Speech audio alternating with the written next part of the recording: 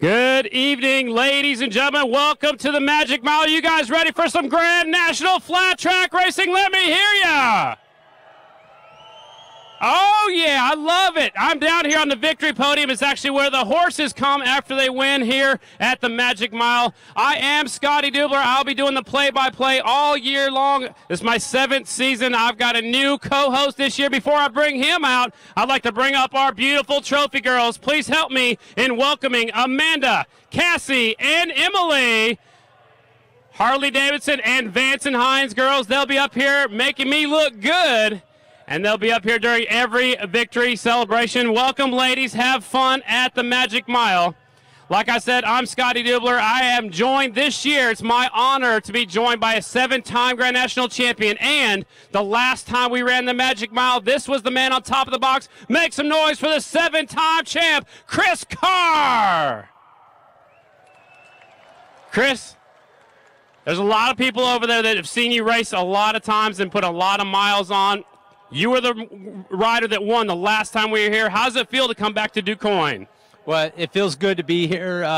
I know we raced a short track indoors about 4 years ago, but the only mile race I won was here in 2005, and it was the last running. So I'm proud of that, but I'm looking forward to calling the action, see who the new DuQuoin Mile winner is. Nobody in the field today has ever won a race here on this track at the Grand National level, so I'm as excited as anybody to watch the action and call it along the way. We've been talking all afternoon how much our tracks are different every track we go to. Last week we were on the only pea gravel track, and it was a different track, and it took a man to win that race. Brad Baker dominated all day long. What is it going to take to win the DuQuoin Mile?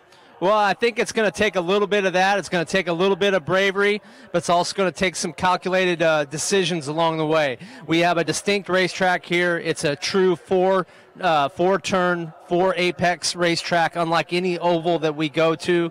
So we're going to see the strengths out of a lot of bikes, and if they happen to have any weaknesses, they'll be exposed as well. So it's a great test, not only for the riders, but for the teams as well. We actually have 4 different corners. We talked earlier, and I kind of described it as like an Indianapolis Motor Speedway, but on dirt. We actually go in there, turn left, there's a turn 1, a short chute, then there's turn 2, a long back straightaway, the same thing at the other end, a specific turn 3, another short shoot, and then a turn 4. How different is it? How hard is it to get your mind and wrap your bike around it and tune yourself in for this track? Well, every rider and every team is different. I think these guys will be looking to find a comfort level. One of the things that they'll have to get used to doing here that they won't at some of the other riders or the other racetracks is to get used to, increasing their comfort level of being close to the hay bales and the air fence. The line through the middle of the corner when this track is at its absolute best and fastest is pretty far up through the middle of the turns. So these guys are going to have to work hard at cheating their way up to the outside of the racetrack and use everything this track has to offer. Well, you've got a long ways back to where we're going to be announcing from. I'm going to let you go. Have fun calling the race. And are you going to stick around after the races, maybe sign some autographs? I know you're here all week long. The Amateur Dirt Track Grand Championships start here on Monday. You're sticking around to help out our amateurs up and coming. You're going to stick around for these fans later tonight? I certainly will. I'll be around. I have nowhere to go, so I'm here in DuQuoin for the duration. Well, have fun and good luck covering this this unique Magic Mile. I'm looking forward to it. Thanks for coming out. Special thanks to everybody at Family Events for bringing us back to the Magic Mile. It's a great facility. Thanks for being here to support it.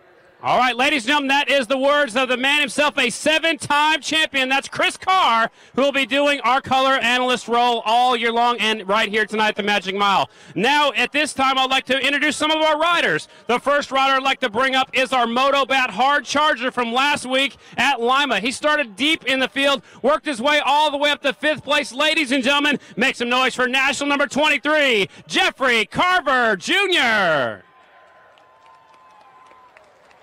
Jeffrey, welcome up here to our podium. You picked up the Motobat Hard Charger last week. I know that's not the check you wanted to take home, but every little bit helps. Congratulations on being the Hard Charger last weekend at Lima. Yeah, thank you very much. It was a fun race. It's all about just moving forward, especially in the expert ranks. It's hard to stay on top, and so it's all about just going forward. And this is my first time winning this here, so feels really good. And every weekend we keep moving up, so we try to keep going. Well, you don't want to win that trophy because that means you started way at the back, but that means you passed the most people and finished up there. You actually finished 5th place, so congratulations on that finish. Let's shift our attention to what's happening today. What's going on the Magic Mile? How are you getting around it? I was getting around it as high as I could possibly go. I was up next to the air fence a couple times there and just trying to go the biggest way around, try to pull that tall gear and, just keep up the speed. But with the racetrack, we got a lot of different lines out there today, and, man, it's going to be some really good race, and there's going to be people all over the racetrack, so we're going to put on a good show for you fans. Typically on the mile, there's a lot of draft passing. Today, in practice, we saw a lot more passing in the corners than ever before. What are we going to see in the racing action? You guys are going to be all grouped up. I think the track is packing in. It's going to be super fast. We're going to have passes on the straightaway and the corners. Yeah, we're going to have it everywhere. I mean, it's going to be a dogfight out there. It's going to be short track racing, but we're going to have the miles down the straightaway. So, it's going to be all over the place. Well, before we let you go, you want to say thanks to anybody for helping you be in the Moto Bat Hard Charger from last week? Yeah, first of all, I want to thank all the fans that came down, shook my hand, and, bought some stuff. It always helps out. And I got to thank the Don's Kawasaki DPC team with Eddie Atkins and Woody Kyle helping out building the motors. It's a great team. These guys are top-notch, and they're giving me everything that I need to move forward. There he is, ladies and gentlemen, the words of national number 23, our Motobat Hard Charger from last week. Make some noise one more time for Jeffrey Carver from Alton, Illinois. Up next, unfortunately, our Saddlemen Rookie of the Year leader, our points leader, took a tumble off of turn number 4 in practice, so he is getting checked out right now in the local hospital. Word is he's doing okay. They just want to do some safety precautions and check him out. I'm talking about the 77 of Kyle Johnson. So that means our second place rider in the Saddlemen Rookie of the Year leader is here to be represented. Make some noise for number 17F, Jared Vanderkoy. Jared, welcome up here to the podium. I also brought you up here because I want you to know how to get here for when you win a little bit later on. How are you feeling today? We're feeling really good. We struggled the first time out, but we're coming around, first time here, so we're feeling off the track, getting our bike set up, and really looking to put on a good show for you guys. It's going to be a fun track later on tonight when the sun goes down. It was pretty cool. Your teammate was just up here. You got those cool Don's Kawasaki shirts on. You're second in the Rookie of the Year standings. You went out there Daytona, won your heat race, already made a Grand National main event, so next year you'll have a national number. Tell us what's been the key to your success so far in 2015. Good people behind me. I have the Don's Kawasaki team and Woody Kyle Racing, Ben Evans. They give me a good bike, and Floyd Tapp also. There's just good people behind me, and just been working real hard to get to this point, and it's all paying off. Have you ever raced here at the Quoin Magic Mile? This first time. What do you think so far? The track changes every lap, and it's different right now than it was earlier. Yeah, it was really loose and dry the first time we went out, and the cushion started getting pushed up, and it started getting real dry and hard on the bottom. So it's changing every time we're out there. We just have to adjust to it as a rider because once you're out there, you can't change your bike. So you're just changing as a rider out there and see how the 25 lap goes. I asked Jeffrey if we're going to have passing on the straightaways or passing in the corners or both. What's your opinion? There's definitely going to be both. There's multi-lines out there. At the end of that third practice session, I seen a little groove starting to form on the bottom, getting into the corners, and people are entering into cushion. So there's definitely going to be swapping back and forth, and there's definitely going to be a run to that start-finish line right there. What is your goal today coming into the races? We're definitely going to get in that dash for cash, get a top 2 in the heat race. That's going to be a big stepping stone for us, get a front row for the main. Get a good start. It's been a struggle for us this year, getting a start on the twin, and just run consistent laps and learn as we go. Being my first year with these guys, like Kenny Coolbeth and them, they got a lot of knowledge. Sounds good. I know you thank Don's Kawasaki, DPC Racing. You want to say thanks to anybody else? Yeah, definitely Don's, DPC, Woody Kyle Racing, Ben Evans, Bell Helmets, Motorcycle Superstore, Spectral Oils, Vortex, Motion Pro, everybody for coming out and the fans. Without you guys here, we wouldn't be able to do this. So thank you guys. Keep your eyes on this youngster, ladies and gentlemen. Number 17F, make some noise for Jared Vanderkoy. So the next rider I'd like to bring up is our GNC2 points leader.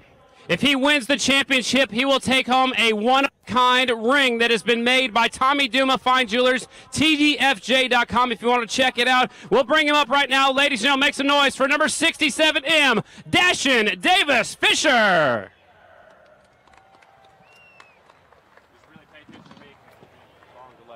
Davis, welcome up here to the podium. That is a cool ring you just brought up here. What would it mean to if you won the championship at the end of the 2015 season? Man, it'd mean a lot. It's pretty cool to be back up here after they get off at Sacramento, and it would be awesome to have this ring. It would be a great decoration in the room or on my finger. Well, you never know what that thing is beautiful. Tommy Duba did a wonderful job. It's a one-of-a-kind piece. You will actually take home the first one. Last year, the winner of GNC2 got a Rolex. This is the first time we've recognized the GNC2 class with this ring. Yeah. Again, it would be awesome to get this championship and move on up next year. How's your twin running here today? You're looking pretty good out there in qualifying practice. Yeah, thank you. In the first practice, we had a male function, and we got it fixed up and qualified second at Tristan Avery. And then in the second qualifying, I got first, and we're hoping to get on top of the box in the heat race and in the main. How important it will be to get a good start out there in the heat race? It'll be really important. I'm hoping to come off turn 2 first and just try and check out. Don't look back from there, right? Right.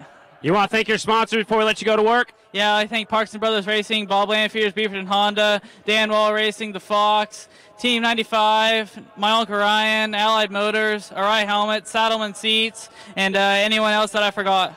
How about these fans? And then the fans. There you go, ladies and gentlemen. Keep your eyes on the 67M. It's our points leader in the GNC2 class, Dashin Davis Fisher. Up next, we'll switch our attention back to the GNC1 class. Our Grand National points leader is our defending champion. He just moved into the points lead, and he'll be racing. If he wins again, he'll take home another Rolex from TDFJ. Tommy Duma Fine Jewelers. Make some noise for our defending Grand National champion, rider number 1, the Jammer, Jared Meese. Well, Jammer, you've got a nice Rolex in your hand. You've got one already that I see you wearing around. If you win another one, what are you going to do with it? Put one on the other wrist. You're going to be bling-blinging one on each wrist? Yeah, exactly. You know, if you want to have a good time, you got to have a good watch. Well, that'd be awesome. I mean, so far you're now in the points lead for the first time this season. Coolbeth struggled last weekend at Lima. You've been Mr. Consistency. You're still looking for your first win of 2015. Can you do it here tonight? Yeah, I feel really good. The motorcycle feels really strong. Kenny Tolbert, Sammy Sweet, they got the thing running really well. But you're right. You know, we want to get that first win and multiple wins, really. You know, that's what it takes to win these championships. But so far, consistency's shown, and we're sitting here in the points lead.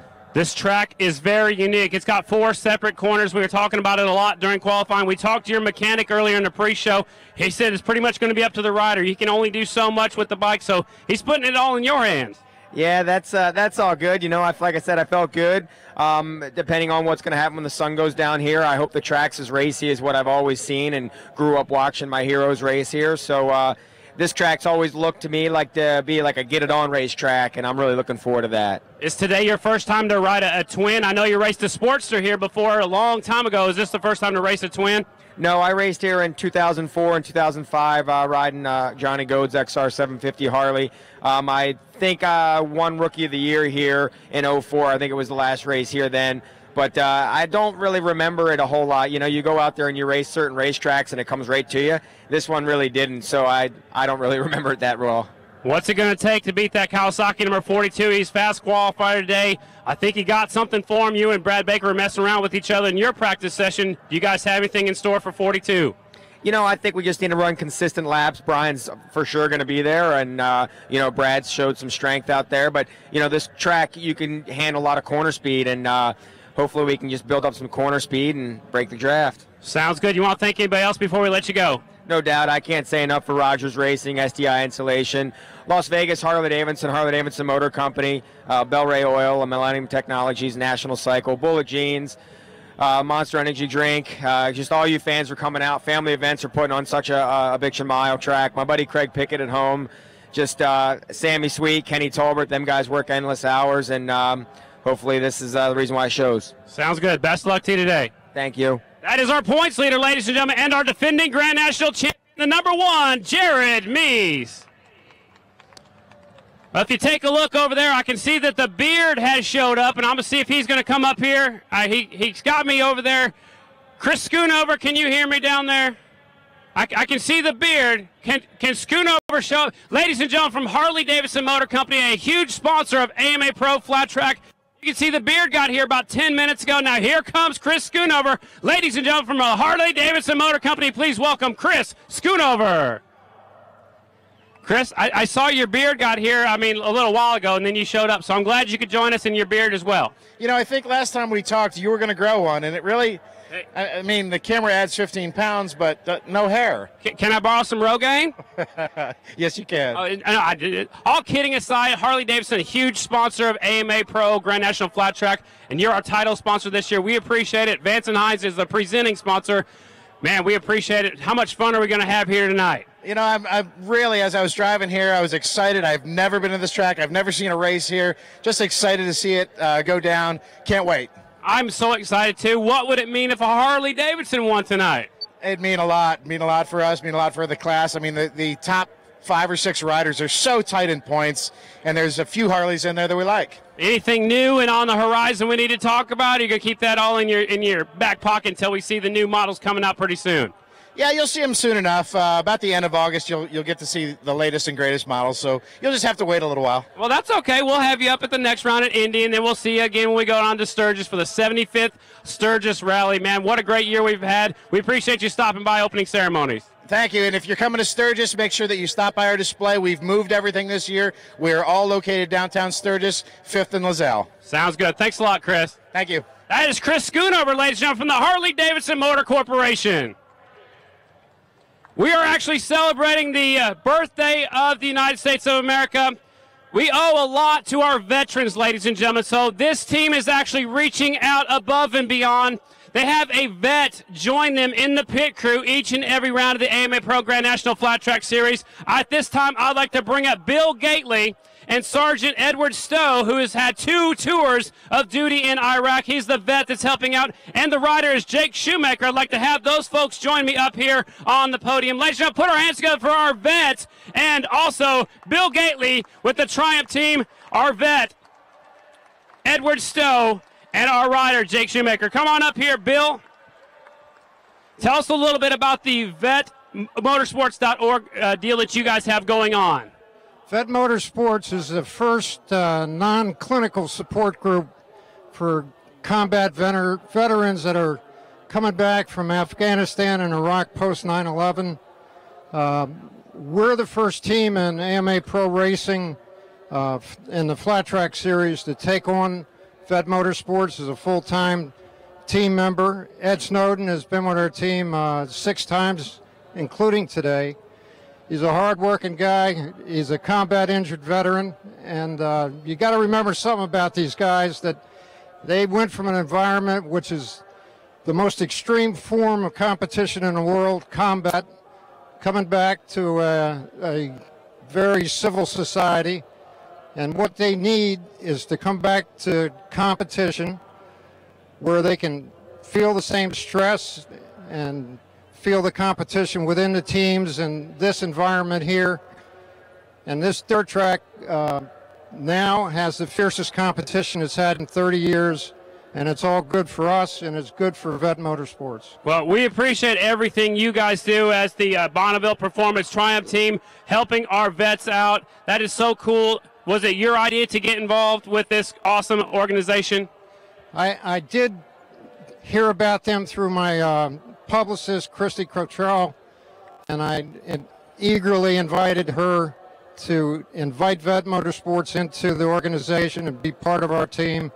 Being a combat veteran myself and a wounded combat veteran, I was eager to bring these guys on, and they've been a great compliment to our team. Awesome, Bill. Thank you very much. I'm going to move over here and talk to your riders. The number 55, Jake Shoemaker, how much does it mean to you to know that you got a combat vet back there helping you out in the pit area like this guy here standing beside us? Edward's been here for 6 rounds. Yeah, it's great to have Ed and everyone from Vet Motorsports, Pete Klein, all them guys here helping our program, just giving these guys this whole sense of team and having them part of our team and the help that they bring. I mean, they're a tremendous help. You can never have too many hands in the pit, and just to have everyone supporting the team and Vet Motorsports and everything they do for our vets, it's great having organizations out there. I mean, unfortunately, not enough organizations are out there for our veterans, but definitely having these guys here is huge. I think it'd be pretty cool if when you win your first Grand National that you give your vet a victory lap. I think that'd be awesome. Yeah, I mean, that's I never really thought of it, but that's good that you brought that up, and that's if when I win tonight, that's what we're going to do. So. All right, I love your confidence. I know you got a good thing going on. Keep an eye on the number 55. Best luck to you tonight. Thanks, Scotty. That is Jake Shoemaker, number 55, and now I'd like to bring up, ladies and gentlemen, let's put our hands together for Sergeant Edward Stowe, a combat vet from the United States Army. We appreciate you being part of it. How has this working with the Triumph team number 55 helped you out personally?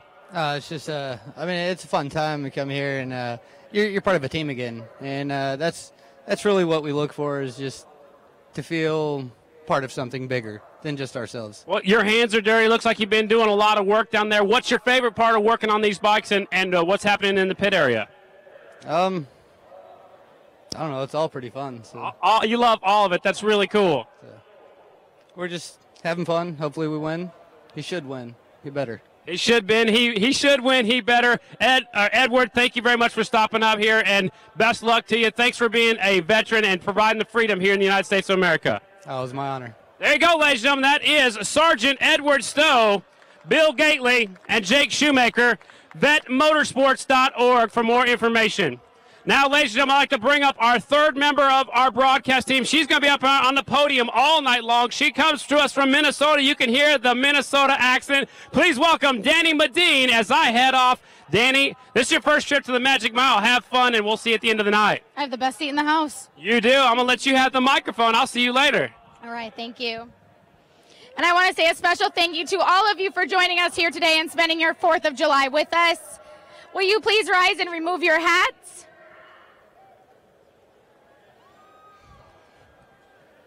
And let's make some noise for our current vets and our past and present servicemen and women who are currently protecting our freedom.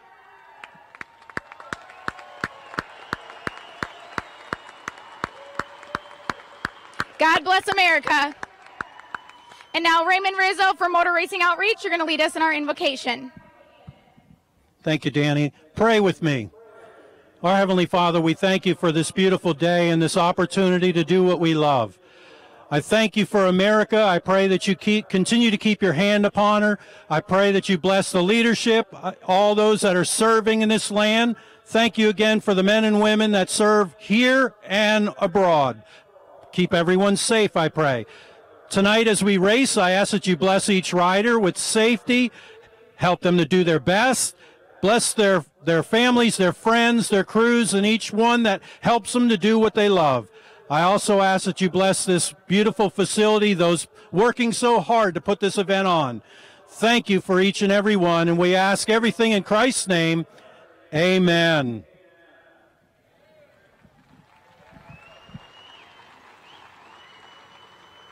Please remain standing. Let's welcome Bo Braswell, Nashville, Tennessee, Twist Grip EMI recording artist. You're going to sing our national anthem. Oh, say, can you see by the dawn's early light what so proudly we held at the twilight's last gleaming, whose broad stripes and bright stars through the perilous fight for the ramparts we watched were so gallantly streaming, and the rocket's red glare, the bombs bursting in air, gave proof through the night that our flag was still there. Oh, say, does that star-spangled banner yet wave for the land of the free and the home of the brave. Woo. Oh boy.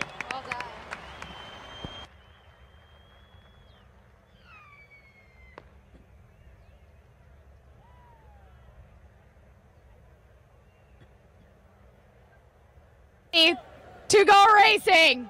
Make some noise.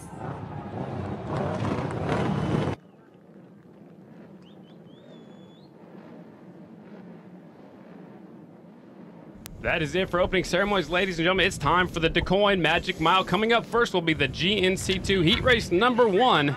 That's coming up first. We have 2 GNC2 heat races. We'll take the top 7 finishers directly to the GNC2 main event. That's how we'll start the program. After that, we'll have 3 GNC1 heat races. They're going to give these guys 1 lap to check out the racetrack, and when they come back, or when they get further down into turn number 1, I will give you the starting lineup for tonight's first heat race. They give them 1 lap because it's been a little while since they've been on the racetrack, and they are getting the track checked out one more time. They call it a sighting lap. It's an awesome thing that they do. I'm Scotty Dubler. Alongside me is the 7-time champ Chris Carr. Chris, are you ready for the Magic Mile? Yes, I am. Very ready. I think a lot of us who are fans of the sport have been looking forward to the return to the Quoin Mile and hope this is the first of many more years to come. Absolutely. So here is the starting lineup, ladies and gentlemen. Heat race number 1. Again, the top 7 finishers go directly to the main event. On the pole from Chesterfield, Virginia, the 16S fast qualifier Tristan Avery. From Albion, New York is the 94B Ryan Wells. 24F J.R. Addison, 50 as last week's winner. 54A Dan Bromley. 11Z Andrew Luker. The 44E, he was the points leader last week. Now he's sitting a little further back. That's the 44E Nick Armstrong. Row number 2, 30Z Bronson Bauman. 14A Dalton Gautier. 23Z James Monaco, 57A Ryan Connolly, 32C Brian McRoberts, 10L Mac McGrew. Row number 3, the 55L that's Cole King, 17A Jordan Harris, 33P is Levi Mayer, and rounding out your fields the 11F Curtis Vanderkoy. And I heard on the radio that the Vanderkoy machine is a scratch. So we have 15 riders in heat race number 1. Top 7 finishers going directly to the main event. Everybody else comes back in a semifinal. Ladies and gentlemen, are you guys ready for the Magic Mile?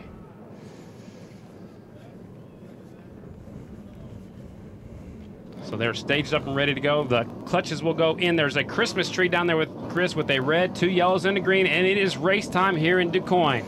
Riders have the bikes in gear, eagerly waiting the flash of the green light. Heat race number 1, 2015 AMA Pro Grand National Flat Track Series, and they are off. Into turn number 1 they go. It'll be the 24F, I believe, J.R. Addison grabbing the hole shot from the middle of the front row. On the inside being one of the green bikes. That is going to be the 54A Dan Bromley. They're side by side in turns 1 and 2. Down the back straightaway with the very first time, Chris Carr. Here they come. As Addison holds on to the lead coming off at turn 2 and leads him down the back straightaway. It's be interesting to watch the racetrack and how it develops. The track looks to be the tightest that it's been all day long, but we have some sections that are a little drier than others. We have other parts, as we see the 11F up in the moisture where it's packed down pretty tight, getting a really good run up around the outside. That's the 11Z of Andrew Luker coming around the outside. Now he's in second. He's right there behind our early leaders, the 24F. That's J.R. Addison, our fast qualifier, sitting back there in the 3rd spot. That is Tristan Avery. Here comes another rider up there into the middle of the pack. That's Bauman, I believe, on the 30Z. He started on row number 2. He's already up to the 3rd spot. Now he's in 4th. He's looking for some more off of turn number 2. Down the back straightaway they go here in Quoin. Outstanding run through turns 1 and 2 by the 11Z Andrew Luker as the 24F drafts up the inside. It looks like the high line is wanting to develop pretty quickly through turns 1 and 2. We'll see if it stretches around to turns 3 and 4 as well, as Luker still getting a good drive up the front stretch. This is Andrew Luker's 2nd time out on an XR750 Harley, 2nd time on a twin. The 1st time ended on the ground in Springfield, Illinois. Now he's on the Jerry Kennedy XR750. He's up there by the air fence as all the riders look like they drifted in a little bit deeper in turn number 1. Well, the racetrack is a little bit more moisture up on the high side. as we saw Luker and a couple of the riders get kind of sucked into the outside wall coming off of turn 2, but J.R. Addison now starting to establish a little bit of gap here as Luker tries to come to turns with the high line. GNC2 heat races, they go 6 laps out front, still a 24F J.R. Addison, second Andrew Luker, third Tristan Avery. Avery's been overtaken now. Bauman's in the third spot. Avery's right there, and here comes the big tall rider, the 54A of Bromley, up to 5th as we are halfway through heat race number 1. Yeah, Bromley on the Bill Werner Kawasaki, running a campaign in the GNC2 class this year with a young upstart Dan Bromley. He's got a good motorcycle underneath him with a tuner that knows how to win races as a tuner, that's for sure. Absolutely. Former factory Harley-Davidson tuner is Bill Warner. He's put this Kawasaki together. He's got Dan Bromley riding it. Out front is still J.R. Addison, the 24F. Luker searching for a smooth way around the track. He's up above the groove and in some looser stuff right now, so he's still in second. So it's Addison, Luker. Now looks like Tristan Avery's back up there into the third spot. I didn't even know if he was going to come here this weekend. Yeah, a kid riding with a couple of broken toes in his right foot after making contact with the outside fence in Lima.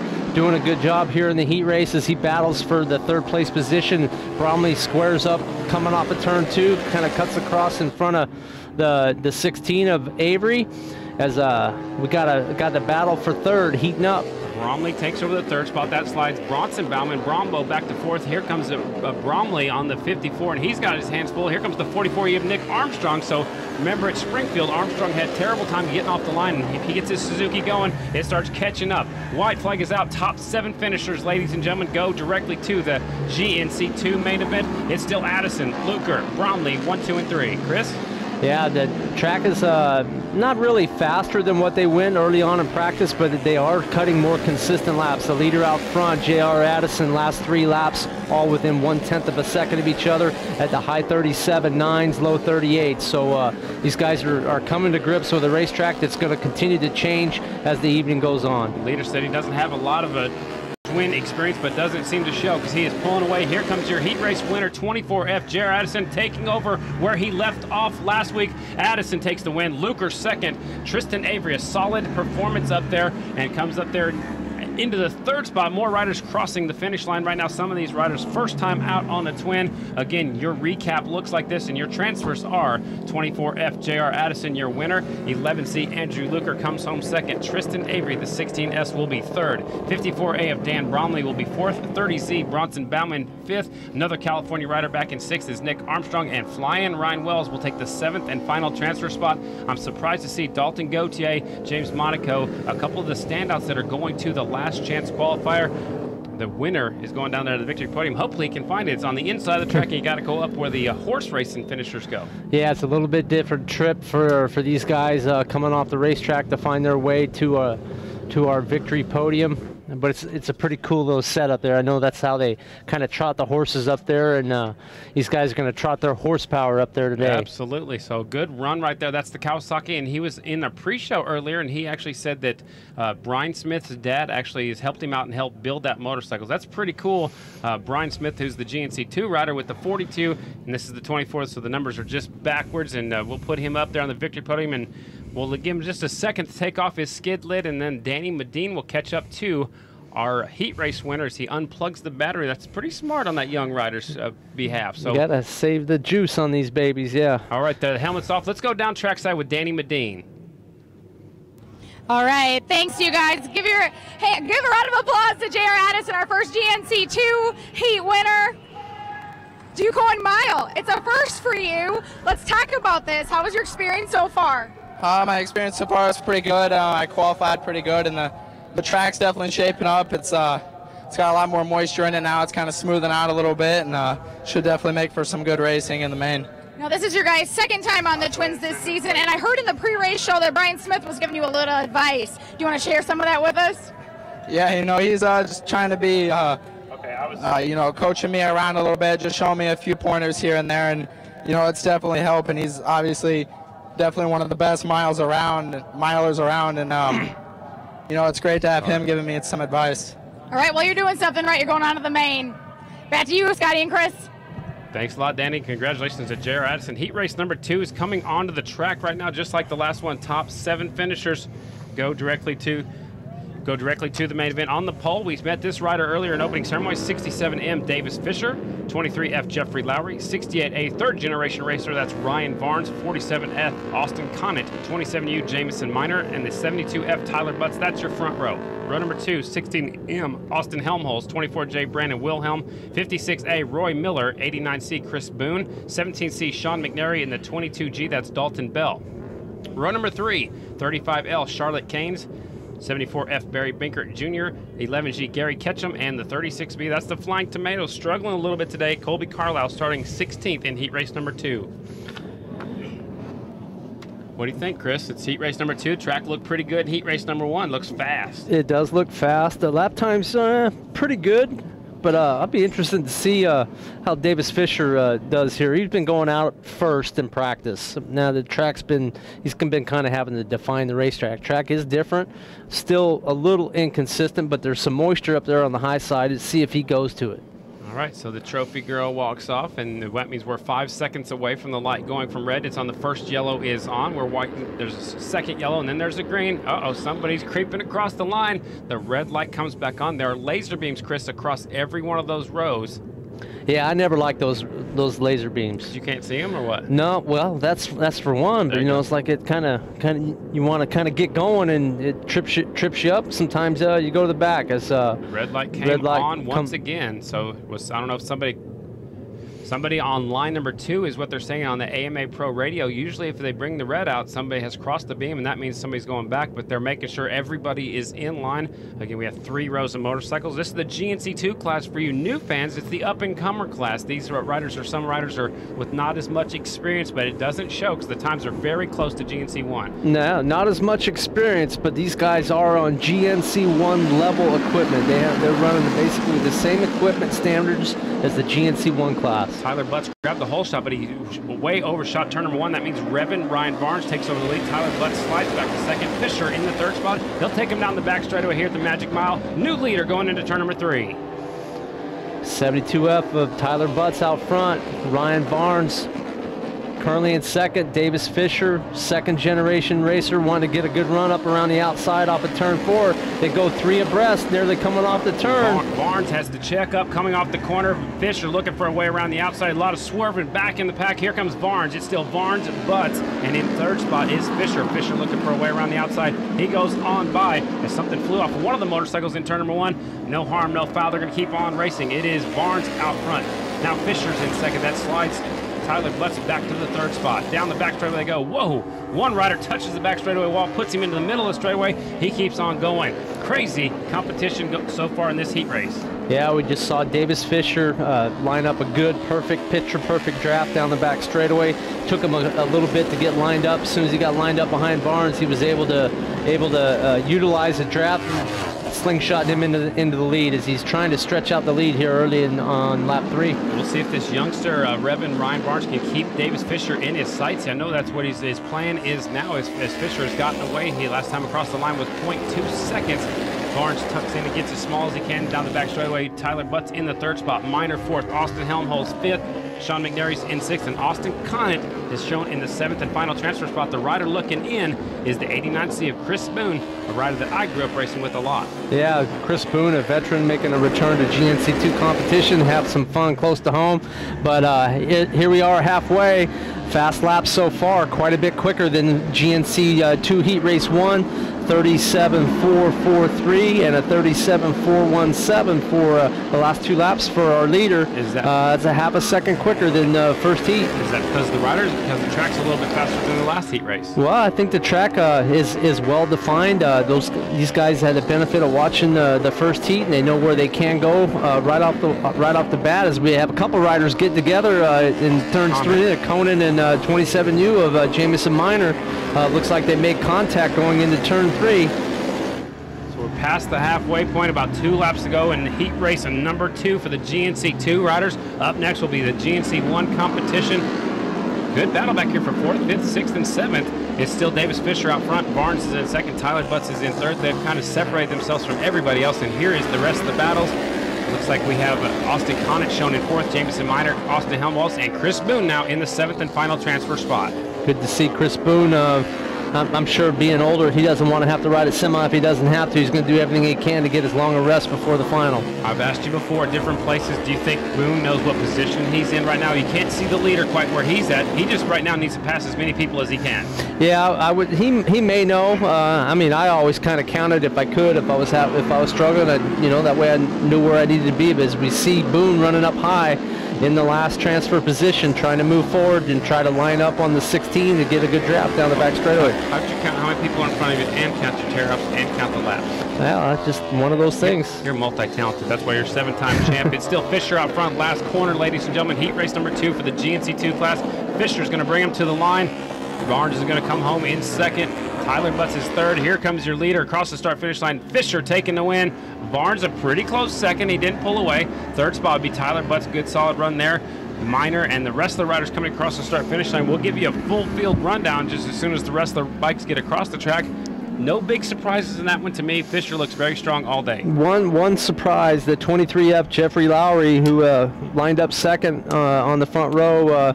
A disappointing 8th place finish, finds himself having to transfer to the LCQ. I'm sure that team will go back and do a little bit of work. He had good speed earlier in qualifying, not quite able to follow up with a good finish here in heat race number 2. Once again, your transfers are Davis Fisher, your winner. Ryan Barnes will get second. Tyler Butts will get the third spot. Fourth will be 27U Jamison Minor. 47F Austin Conant will be 5th. Austin Helmholtz will be 6th. And Chris Boone gets that 7th and final transfer. Jeffrey Lowry, Brandon Wilhelm, Dalton Bell round out your top 10. Roy Miller, Sean McNary was up there for a little while, faded. Charlotte Caines in her first pro race with us comes home 13th. Barry Binkert, Gary Ketchum, and Colby Carlisle did not start. 36B did not make it out. It looks like Fisher's having trouble finding where he needs to go. Now he's going to make it up the ramp. He's going the wrong way. He's going backwards. He doesn't care. We'll probably have to keep him up on that motorcycle, Danny, and see if he can get his skid lid off and get a word with our winner. He was just up there because he is our points leader, and now he is in the main event. He won his heat race just like he needed to. Let's go trackside with Danny Medine. Danny? All right, thanks you guys. Davis Fisher, our current points leader. Great start to the weekend, for the day. What is it going to take to keep this momentum going and take the win here tonight? Just get off a good start and keep moving forward and don't look back, and hopefully we can put in some solid laps. Now, what's it like here to race at Quoin for the first time? It's a pretty cool track, and practice is a little loose, but now they got it packed down, and it seems to be working pretty good. Awesome, you're going on to the main. You guys make some noise for Davis Fisher. Scotty and Chris, back to you guys. Thanks a lot, Danny. Congratulations to Davis Fisher. Now, ladies and gentlemen, we switch our attention to the GNC1 class. Our fast qualifier is none other than the Piper. Number 42, Flying Brian Smith from Flint, Michigan. Number 6, the Bullet Brad Baker, the factory Harley, will start second. Third on the front row is the Racing Lady. Ladies and gentlemen, the final year of her professional career, her full season, I should say, the 15 of Nicole Meese. Scheduled to start fourth is Kyle Johnson. I'm not sure if he's going to make it out or not. In the 5th starting spot is the number 10 of Johnny Lewis. And last rider on the front row is the 55 of Jake Shoemaker. Row number 2, it'll be the 98 Cale Kochman, the 65 Corey Texter, 67 Colt Schaboltz, 91 Mikey Martin, 72 Chaz Landers, and the last rider on row number 2 is the 50P of Kurt Marmer. Last rider, one rider back there on row number 3, it is the 51Z from Lodi, California. That's Sean Raggio. Those are the riders scheduled for heat race number 1, GNC1. Top 2 finishers go on to the Dash for Cash. Top 4 finishers directly transfer to tonight's 25-lap main event here at the Magic Mile. Chris, how important is the start? I think the start is important, but it's not key to winning. A bad start makes things a little bit difficult for the rest of the night, but an okay start is sufficient here. But I would say with the debris on the racetrack, these guys are going to want to get to the front first. Debris as in loose dirt, rocks. That stuff hurts at 120 miles an hour. They want to be the one spitting it out, not receiving it. There we go, ladies and gentlemen. So there are 5 bikes on the front row. The rider that did not make it out, Kyle Johnson, went down in qualifying, and he's getting checked out at the local hospital. Bikes are in gear. Here we go. GNC1, the Harley-Davidson GNC1, presented by Vance Hines. Heat race number 1 on the line.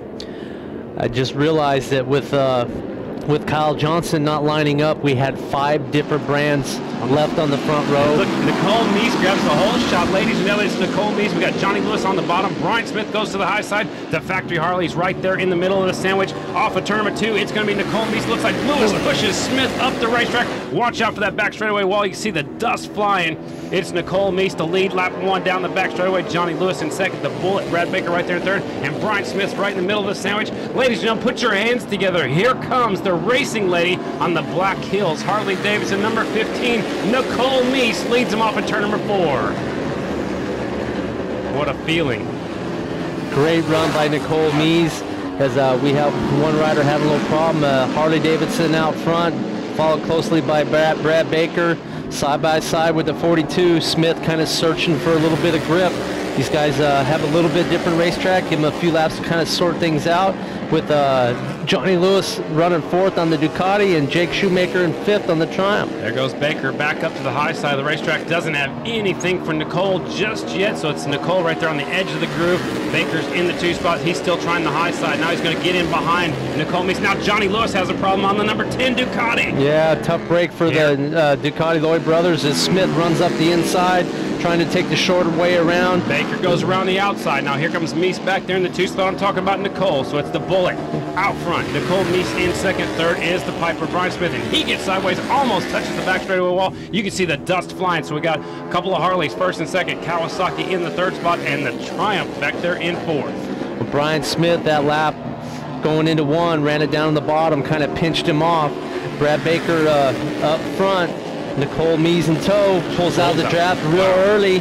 See if that carries her by start-finish line, just inching by. 42 Brian Smith trying to search for traction as Baker shows away around the high line, getting the thing turned, a la last week. Gets the bike kind of straight up and down by the time he reaches the rubber coming off of turn 2. We'll see if Jake Shoemaker on the Triumph can run down the leading trio. 8 laps the distance in heat race number 1. GNC riders, here comes Smith from 3rd looking for the lead. He's trying to go up there, almost made the same move as he did in Lima and tried to take over the lead. Now he goes up to the deep stuff. Here comes, as Smith gets real sideways coming off of turn 4. Nicole Meese checks up, has nowhere to go, runs into the back of him, loses her momentum. That was a scary moment right there coming off of turn 4, but Nicole, she gathered it up. Let's see if she can put her head down and regain a spot toward the front. We got Baker out front on the 6, Smith on the 42 in 2nd, Nicole Meese in 3rd, and Jake Shoemaker in 4th. Those riders have checked out. A long ways back in 5th is Kel Kochman, 6th is Colt Schvoltz, Mikey Martin in 7th, Corey Texter in 8th, and that's how the top 8 are running on the racetrack. We are just past halfway, ladies and gentlemen, or just coming to halfway, I should say. The last lap was halfway. Yeah, Smith starting to change up his lines a little bit, has enough power using the draft, leads it at the line. Baker runs it around, back around the outside. Smith kind of follows him up. They're kind of on a similar pattern right now, running the same line around the racetrack. With the lap of 4 going into turn 3, as Smith gets a good drive, pulls out pretty early, and goes on by without aid of much draft, goes right on by the factory Harley-Davidson. These guys are nose to tail through the corners, side by side, as Baker appears to have the advantage coming off the corners. Baker's got a much better coming off the corner down, especially down there in 3 and 4. He kind of sits a little bit side saddle on that motorcycle. He doesn't have nothing for him at the end of the straightaway. Cannot draft past, but he goes around the outside. On the gas around the outside. That was, I think those are those Kevin Atherton lessons going through turns 1 and 2. He didn't breathe that one very much at all, if at all, and goes right on back around the 42, headed into down the back straightaway. Good battle for 1st and 2nd. Also good battle for 3rd and 4th. Nicole Meese and Shoemaker are settling the 3rd and 4th spot. They're crisscrossing down here in 3 and 4. Baker's drifting up the racetrack. Watch out. Great battle. Slides it up in front. Brad knows here with the white flag coming out with a lap left that he's going to have to outride the 42 through the corners if he's going to have a shot. Leaves it on longer going into turn 1. Baker goes back to the point. The Kawasaki back in 2nd. Baker's got a little bit of a gap coming up for turn number 2. They'll take him down the back straightaway for the final time in GNC1 heat race number 1. Here comes Smith using the draft into turn number 3. What's going to happen? Here we go.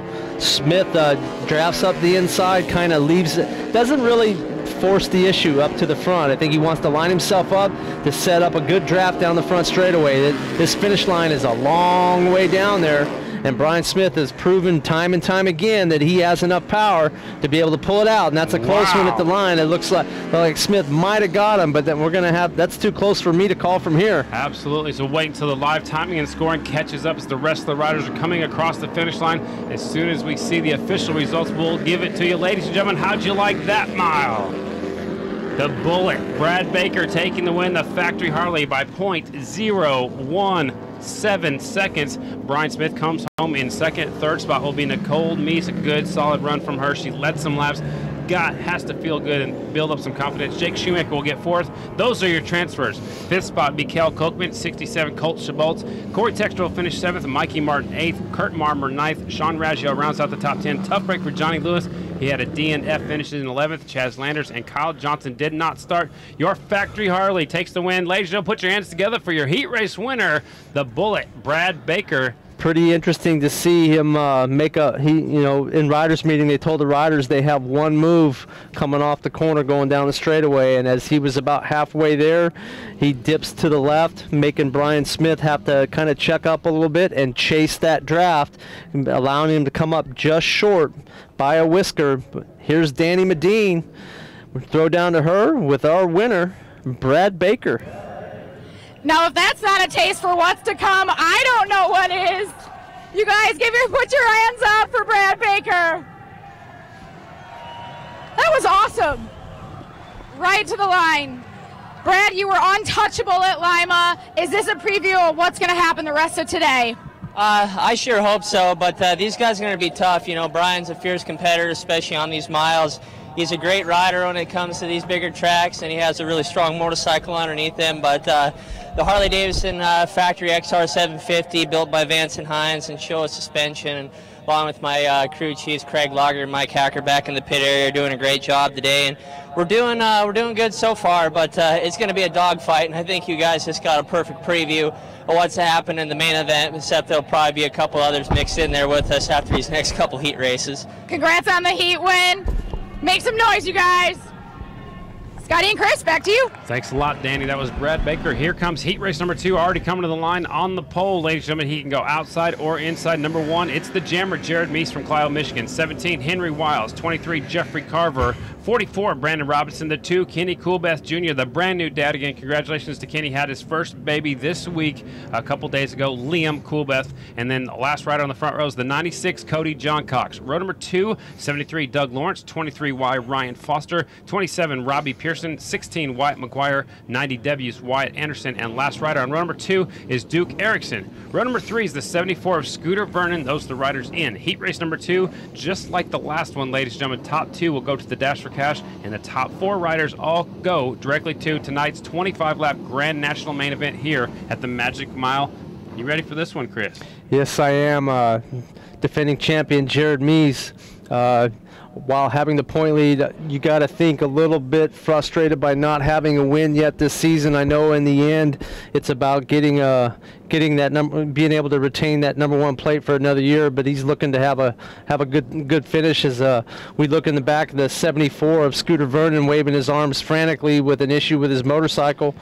And we've seen this last week at Lima. Some of the non-liquid cooled bikes were doing that in the main event. I think that's what Scooter was doing. He is done, so he's pulling out of the way. So a tough break for Scooter Vernon. Something goes wrong on the 74. Tracks clear. Here we go. Heat race number 2, GNC1 class is on the line and set to go. The first yellow light is already on. Watch for the second yellow light and then the green, and we are racing once again at the Magic Mile in DuQuoin, and the clutches come out and they are off. The 2, Coolbeth up the inside with a great start, and one around the outside, Jared Meese. As they get up to momentum, many of these guys will wait till the back straightaway to kick them finally into high gear. But Meese leading Coolbeth. 1-2 is 1-2. There you go, 1-2 down the back straightaway, and the Zanatti teammate of 17 of Wiles back there in third. We got Carver battling up there also with, I believe, a 14. That's the 44 of Brandon Robinson. Messed that up last week. Their leathers look very similar, the 14 and the 44.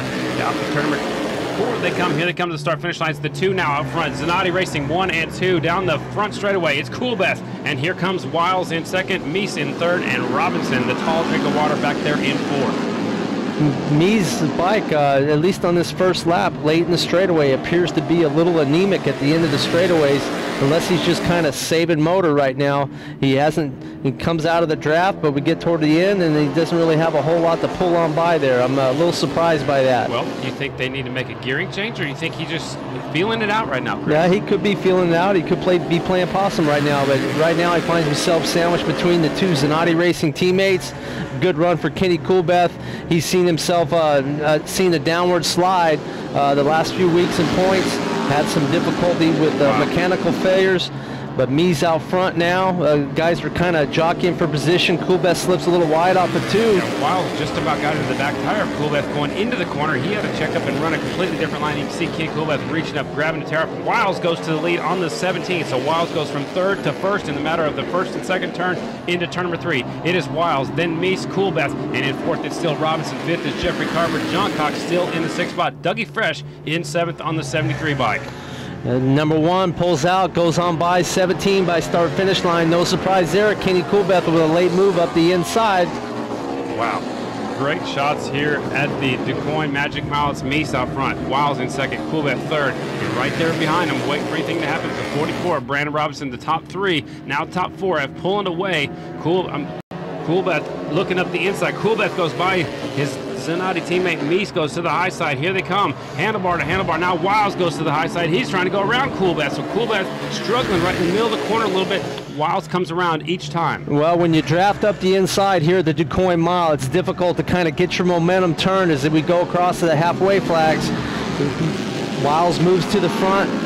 Gets the thing turned kind of late. We'll see if he'll be able to get the thing turned. Kind of slips up a little bit. Can't quite pivot that thing through the apex, but still maintains the advantage over Kenny Coolbeth down his back straightaway. Coolbeth drafting by, and the 44 on the Triumph sitting patiently back and forth. Wants to be a player here as we're 3 laps to go. They're really drifting up the racetrack down here in 3 and 4. It is Coolbeth out front. Wiles in second. Meese, the odd rider, out. He's looking to get in the dash for cash. He needs to pick up one more spot. Robinson now has caught the top 3. Something happened out in turn number 4. We'll have to see if we can figure out what that was. We have a motorcycle there. Red flag, I hear. The 90W in the back. Black flag came out, so I'm hearing red, I'm hearing black. So that red flag is out.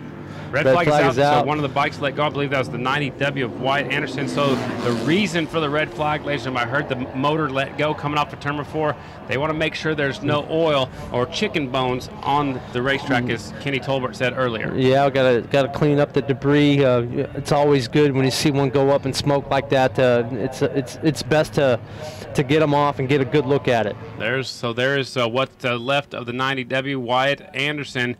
The engine lets go. He gets out of harm's way, which that is what you're told to do, and he's from Colbert, Washington on a Suzuki SV650. And a tough break, not the way he wanted to end his day, because that's going to be expensive. Yes, it is, especially if they find a little bits and pieces of metal out there on the racetrack. Chicken bones. Yep. Not going to be a good one for him. So tough break.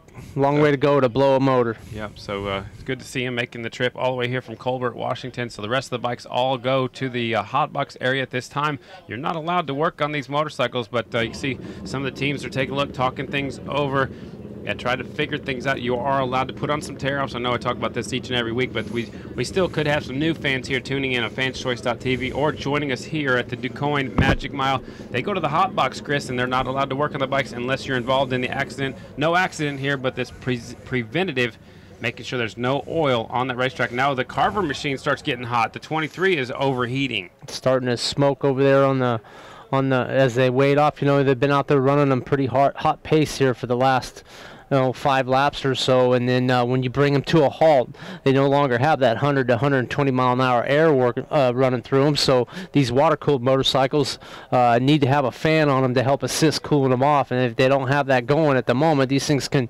overheat just sitting there. All right, so Kenny Coolbeth was shown in the lead the last time across the start-finish line. Henry Wiles in second. Jared Meese is in third. Brandon Robinson fourth. Jeffrey Carver was shown in the 5th spot. Are you concerned that he was overheating right there?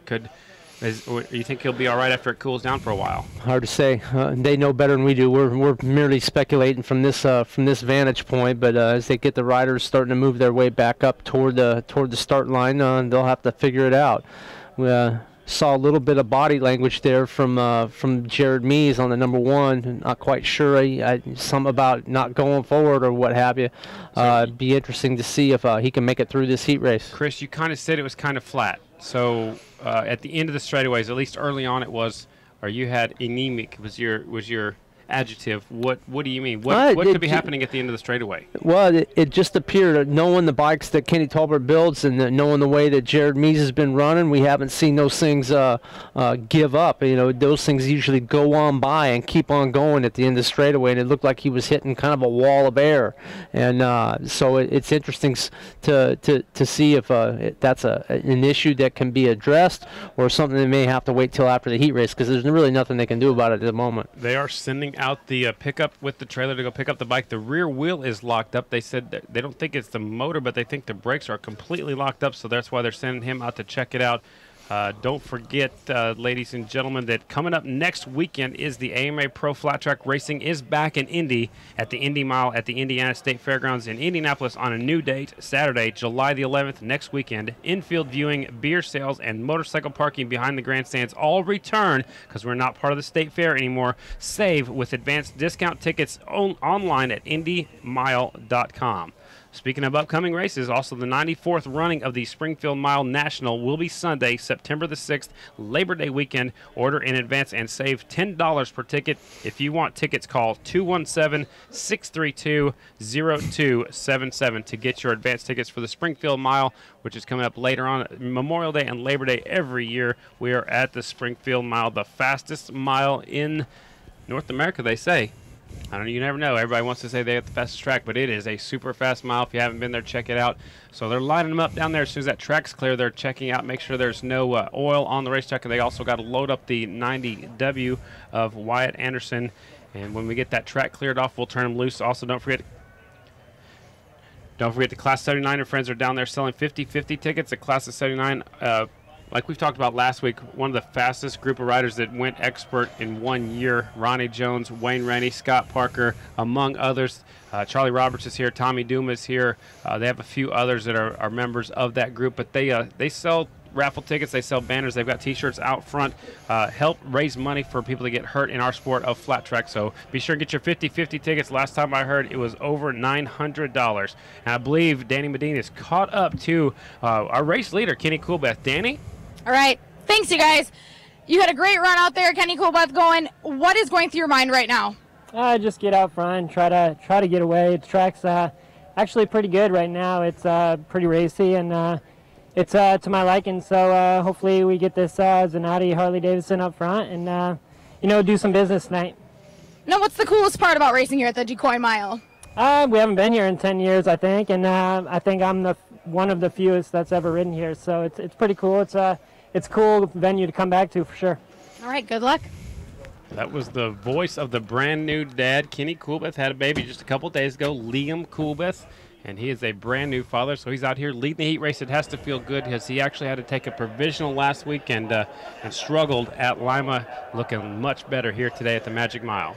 Well, I'm sure there's a sense of relief. I know talking to him last week, he kept waiting for the text message that Jen, his wife, was going into labor, and it never came. I'm sure that weighed on him a little bit, and knowing that now he's fine is a good deal. Well, we see some work going on with the number 1. And I'm hearing that they are working on the motorcycle. They know the repercussions. He's going to start at the back. Well, that's what you have to do. Obviously, they have some sort of issue that needs to be addressed. Well, let's tell everybody who we're talking about that's not there. We're talking about Jared Meese on the number 1. They're working on that motorcycle right now, so he'll go to the tail end of the field. I believe Danny Medina is actually caught up to our second-place runner on also Zanatti Racing. Let's go trackside with Danny.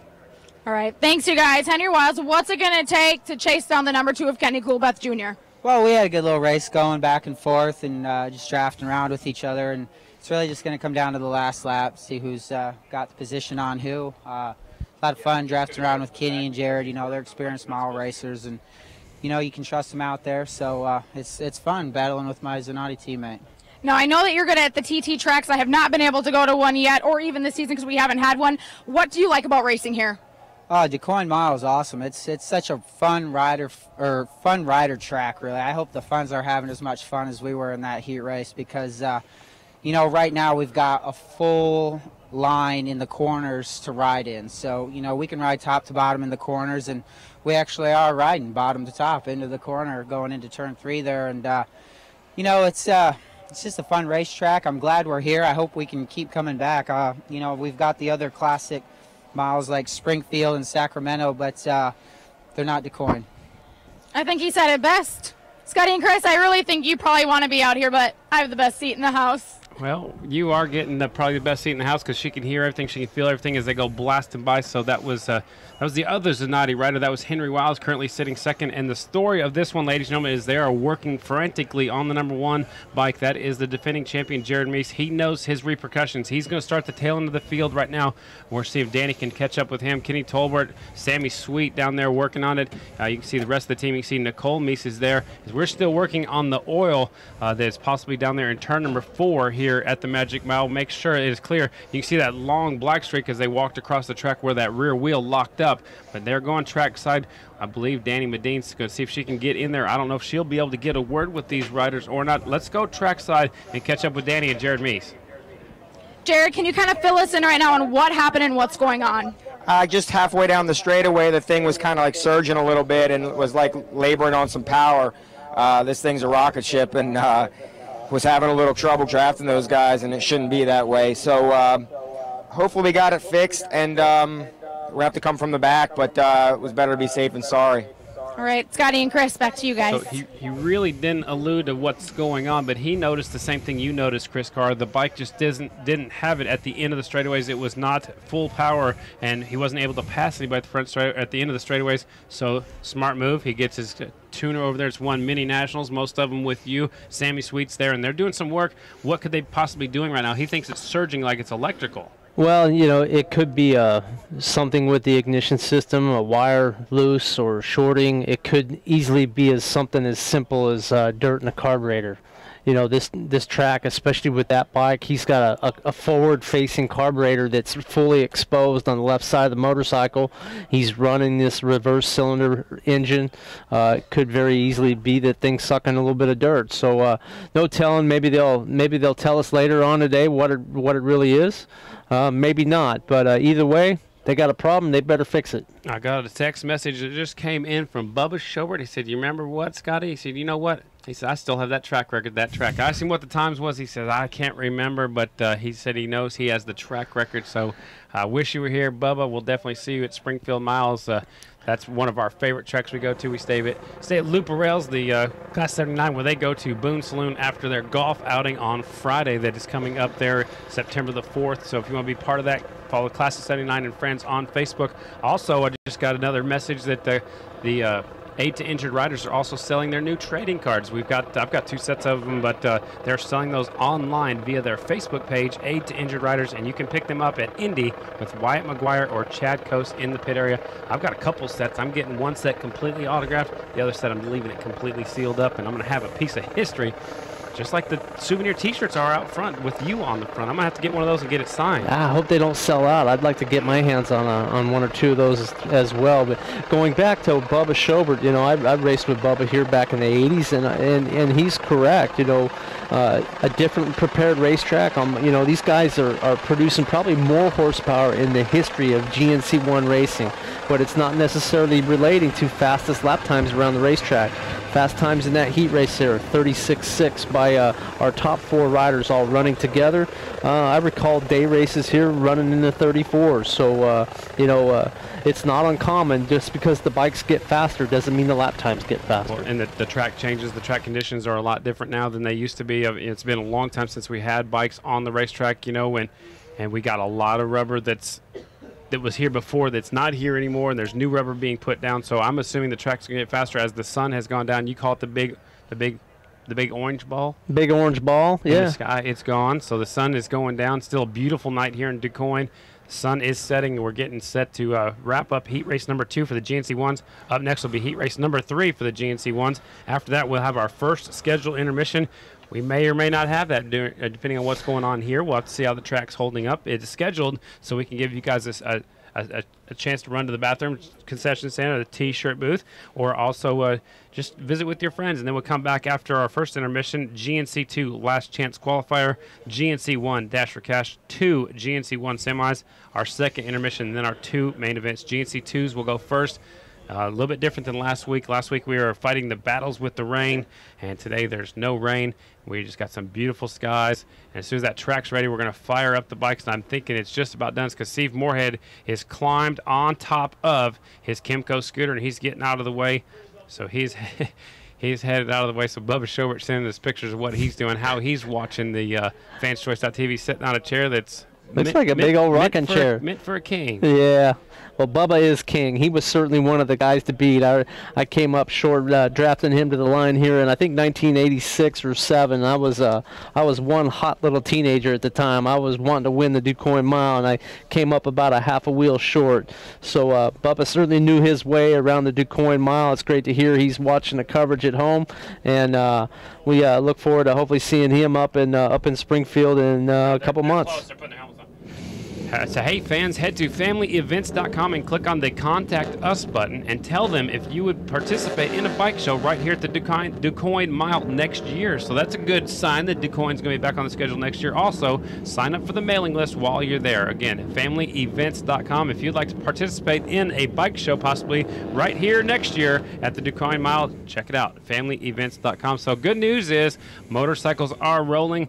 We'll have to keep our eyes on the #1 machine, see if he can come from dead last and work his way up to the 4th spot or better.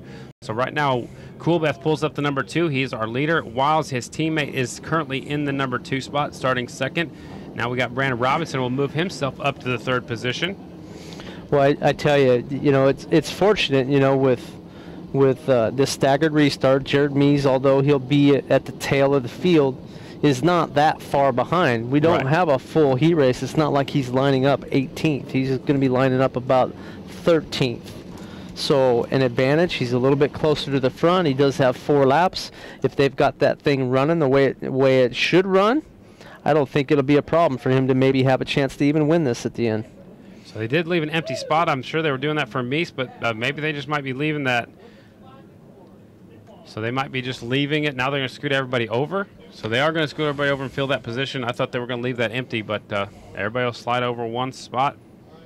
And we'll get ready to restart this one. It's going to be a good one. We know for sure we got the Zanatti Racing Harley-Davidson's 1st and 2nd, the 2 of Coolbeth and the 17 of Wiles. They're trying to work their way to the front. Jeffrey Carver now takes the 4th spot, which is our last transfer. He was our hard charger from last week. So we'll see if he can stay up there in the top 4 spots.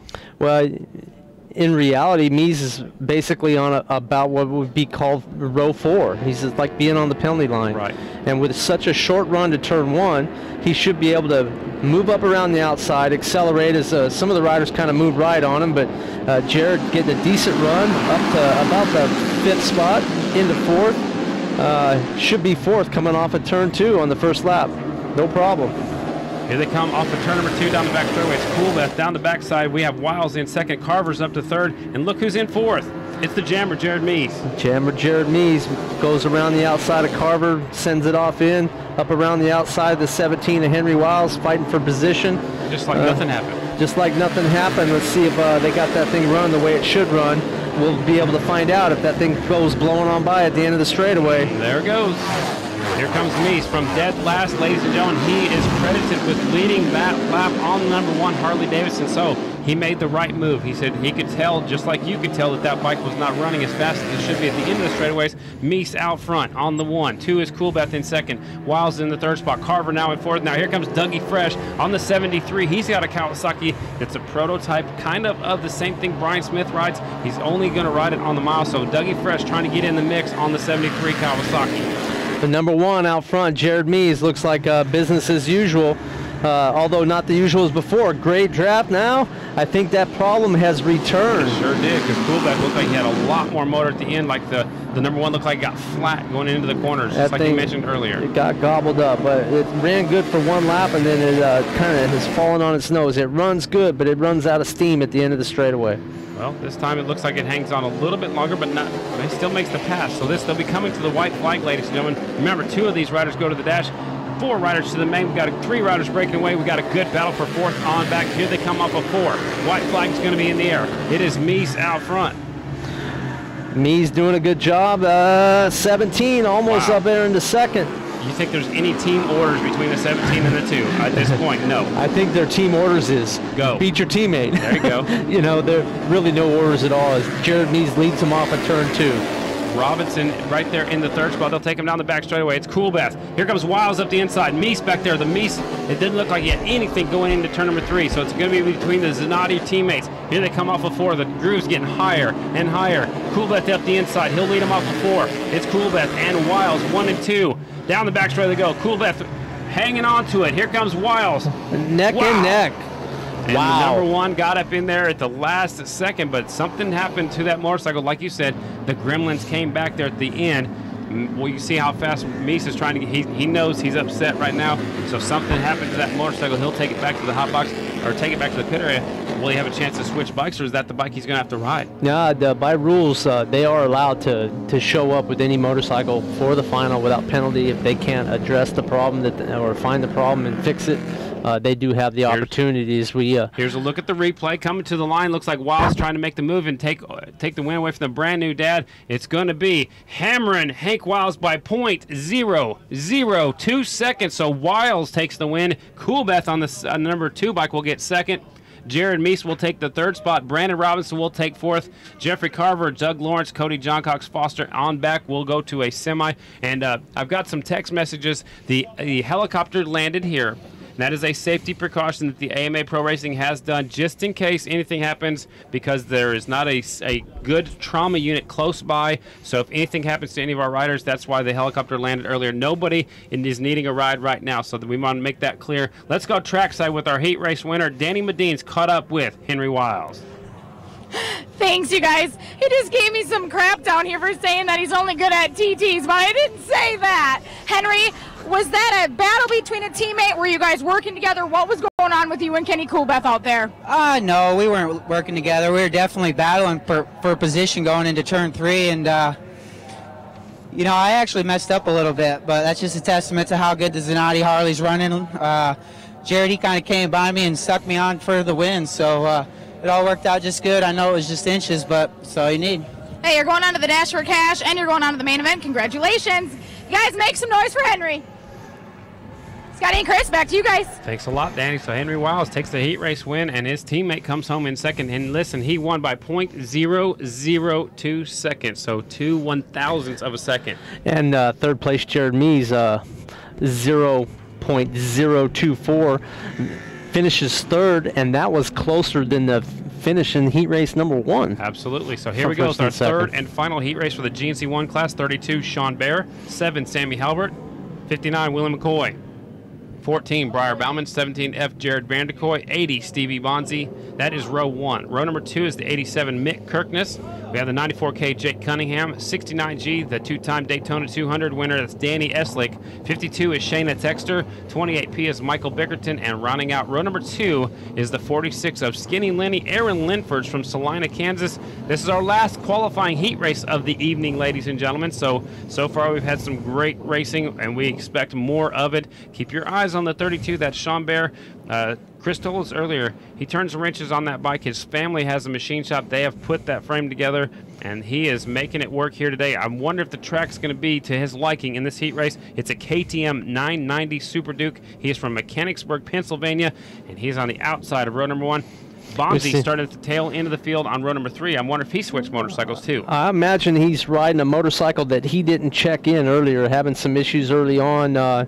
He's certainly not in his qualifying position on the front row. To be on the 3rd row, it means he's on something that didn't run through tech with his number on it. So we got 5 on the front row, 5 on row number 2, and Bonzi was all by himself on row number 3. And they'll go into turn number 1. Bauman's on the inside, Sammy Halbert in the middle, and Sean Bear goes to the high side on the number 32 KTM. Sean gets a little bit twitchy right there. Here they come off of turn number 2. It is Sean Bear. Here comes Wild Willie McCoy. He's looking for some more. It's going to be Bear. Willie up against the wall. Hang on down the back straightaway. What a scary moment right there. Yeah, riding up a little bit of a berm there coming off of turn 2 with a 46-year-old veteran keeping his cool, gets the wheels back in line. puts himself in position. Let's see if he can do anything with our leaders. Sean Bear goes back to the line he was running in qualifying, goes in high, comes off down low. So it's Sean Bear, Sammy Halbert, Willie McCoy. Now Van de Kooi puts the 17F into the 4 spot.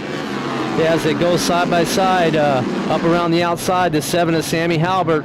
Around the outside through 1 and 2 of the 32. Halbert can't quite get the thing turned and get around. But 32, Sean Bear, showing the strength from practice and qualifying, is no fluke.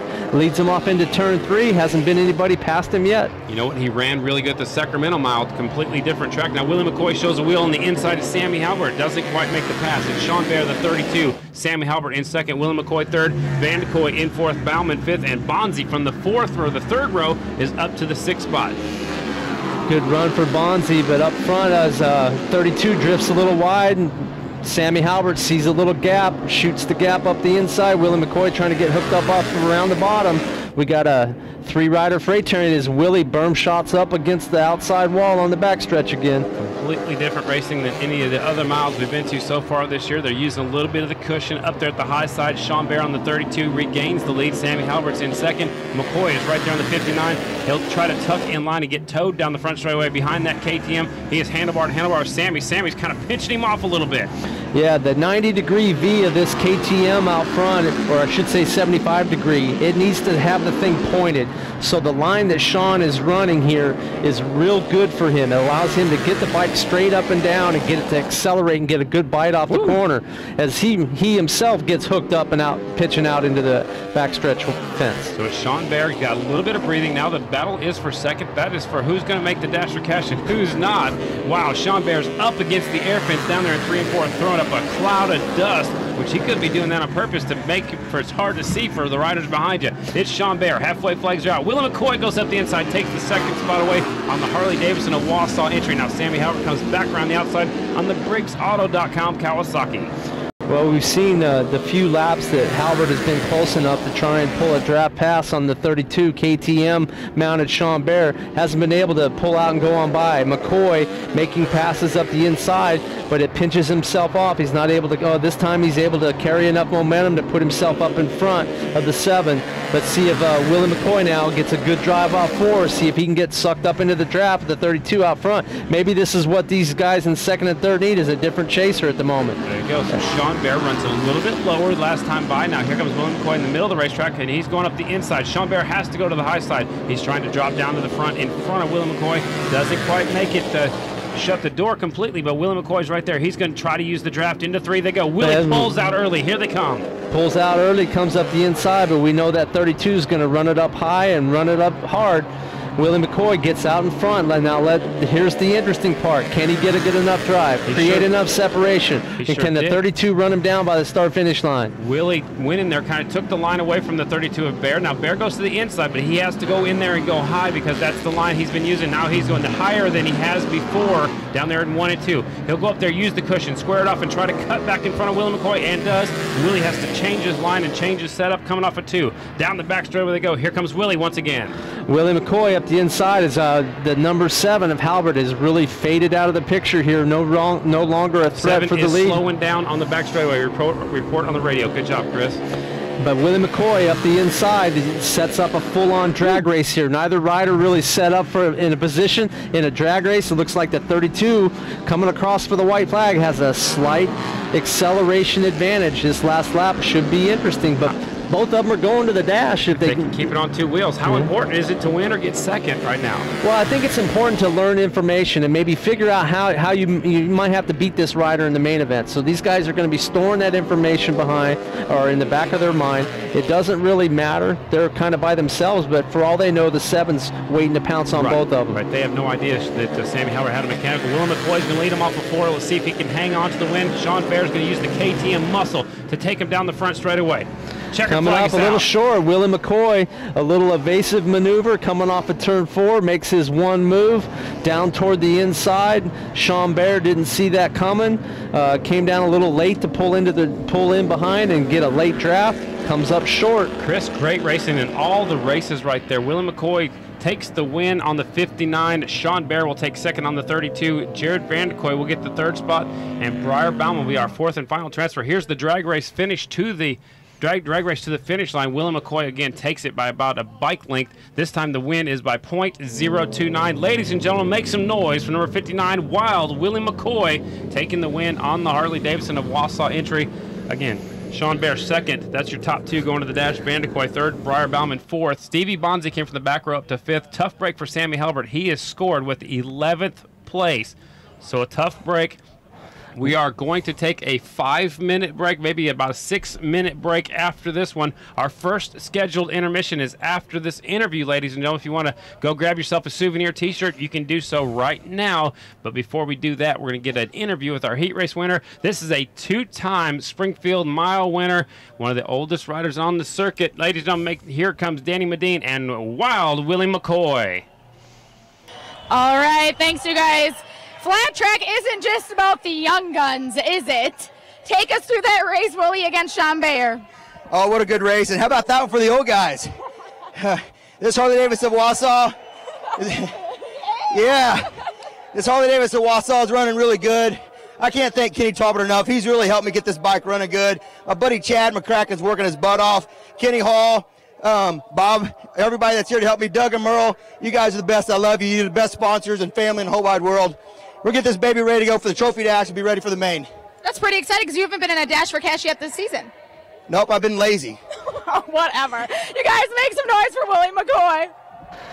Great run there by Willie McCoy. He's a part-time competitor here on the Harley-Davidson GNC1 circuit. He saves all his two-wheel fun for the mile tracks, and I'm sure he was looking forward to coming here as soon as they put this one on the schedule. We should see him next week at Indianapolis as well. But he's widely considered a mile specialist at the age of 46. Shows his mettle. Well, that is it for the first portion of the show, ladies and gentlemen. It's time to take a short break. Good time to stretch your legs. Go grab yourself something to eat, something to drink. Pick up a Vince souvenir t-shirt. We'll open up the pit area in just a little bit. So here comes the t-shirts. We got some free t-shirts coming up. The t-shirts cannon is coming out. We're going to take a time right now to thank some of our sponsors, and thanks for coming out. We'll be back shortly with our GNC2 Last Chance Qualifier, followed by our Dash for Cash.